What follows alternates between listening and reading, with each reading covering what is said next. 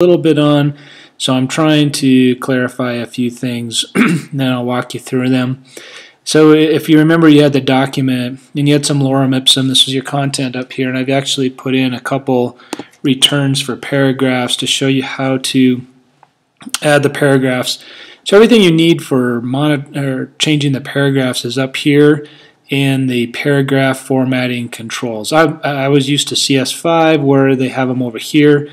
This is actually nicer that it's all up here. And so what we wanted to do is create the line spacing either before or after paragraphs.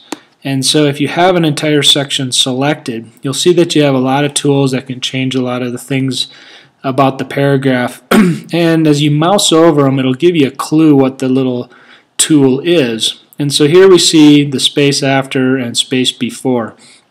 And this is where you can change those settings.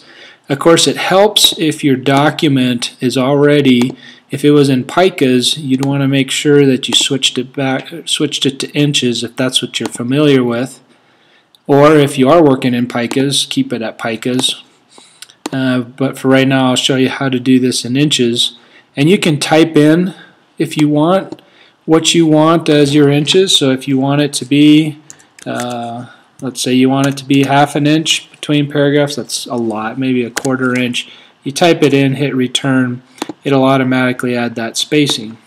Likewise, you can just hit the up and down arrows, and it does it in increments, I think, of 0.0625. Yep.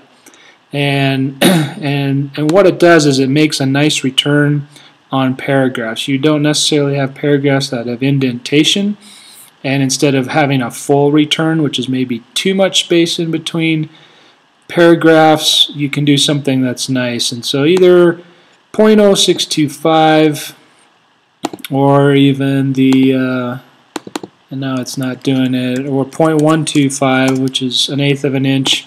That's usually a pretty nice inch spacing between paragraphs, and it'll always put it below each one of your paragraphs. Another thing I forgot to, or I stumbled on, was putting in the drop cap. And that's all right here too. If you look, it's right below the line spacing. So there's the drop cap, and you can decide how many letters you want it to be, or how many, I think in the assignment I accidentally wrote paragraphs, how many lines you want it to be. I will fix that immediately, and that'll be in the assignment, and then it adds that. Now this adds it to every paragraph, so maybe you didn't want to do that to every paragraph. Maybe you just want to select the paragraph you want to do it for, and it's just a one-time setting. And that just is something that some people do. It's a nice little design element for some folks that do things with letters or books. You'll see that it's not an uncommon thing, and then it does it automatically instead of having to manually do it. So I apologize I didn't cover that better during class, but that's how you do it. You also see that you can turn on hyphenation and turn it off on the same paragraph setting.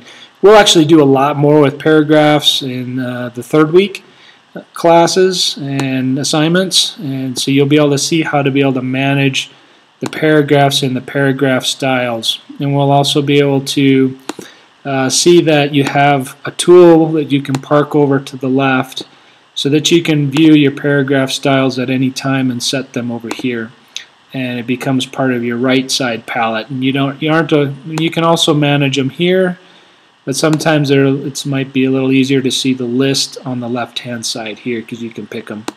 And we'll cover that more later. So that's how you do it. And sorry I didn't cover that better in the class.